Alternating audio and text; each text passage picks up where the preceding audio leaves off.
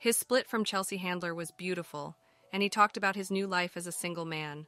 From 2021 to 2022, the comedian dated the former Chelsea Does star, 48, just under a year, and revealed he is still single almost 12 months later. Towards the end of last year, Chelsea admitted that splitting from Joe Coy was one of the most difficult things that she had ever had to do. When Joe and the comedian became romantically involved after more than 20 years of friendship, the comedian had little choice but to walk away despite previously knowing Joe. She believed she had found her forever partner. According to Brooke Shields' Now What podcast, I really believed this was my guy. I thought, oh my God, I won.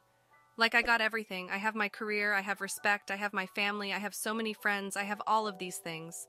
And then I thought this was going to be the person I spend my life with.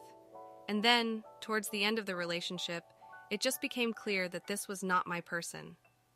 There were just some behaviors that we couldn't agree on.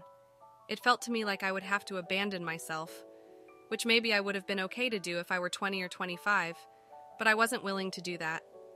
No matter how much I loved this person, and I loved him so much, I was not going to abandon myself.